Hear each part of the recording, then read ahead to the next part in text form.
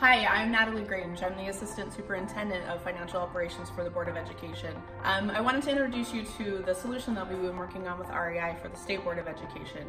One of the major responsibilities of the State Board of Education is to transfer funds to our school districts and charter schools every month. Annually, this is about $4 billion. It's the money that's used by our school districts to pay teachers and to help create good outcomes in students' lives.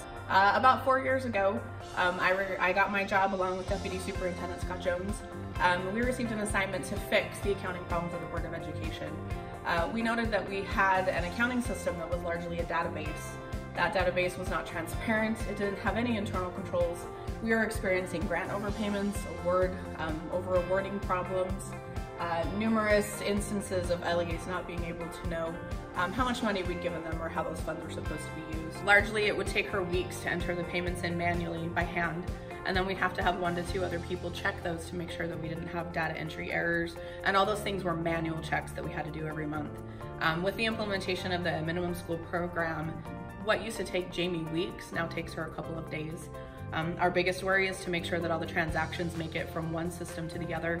GovGrants sends all of these payments, budget adjustments and the payments both to our accounting system, and we're able to reconcile those through a batch process that we're developing. Not only is this freed up some time for Jamie, but it enables her to use her brain instead of to manage spreadsheets and databases.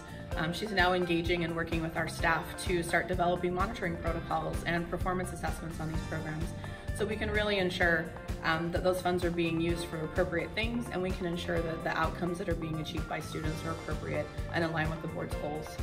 With the implementation of our payment process, we've been able to reduce the risk associated with errors and increase transparencies with our LEAs. One thing that I like about the system that we've been developing is that we've built not only tools for the State Board of Education, but also for all of our subrecipients and grants managers. They now have dashboards and tracking tools where they can go in and look at awards, they can look at progress reports, they can look at payment reports.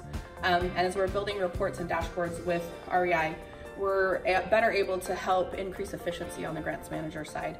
Again, instead of pushing paper and managing spreadsheets, they're able to use their brains and actually go out and use their expertise level in the education field to determine that funds are being used appropriately for students and that they're achieving the outcomes that they were set out to achieve. From our LEA perspective, in the past, everything that we sent them went through email or snail mail. They didn't really have one collection point for all the award letters. They didn't have a collection point for all the terms and conditions. They couldn't monitor the amounts that they had left in their grants or even the performance measures that were being submitted by their grants managers. Now all that's in one place. We've implemented internal controls at our LEAs, which not a lot of them had before.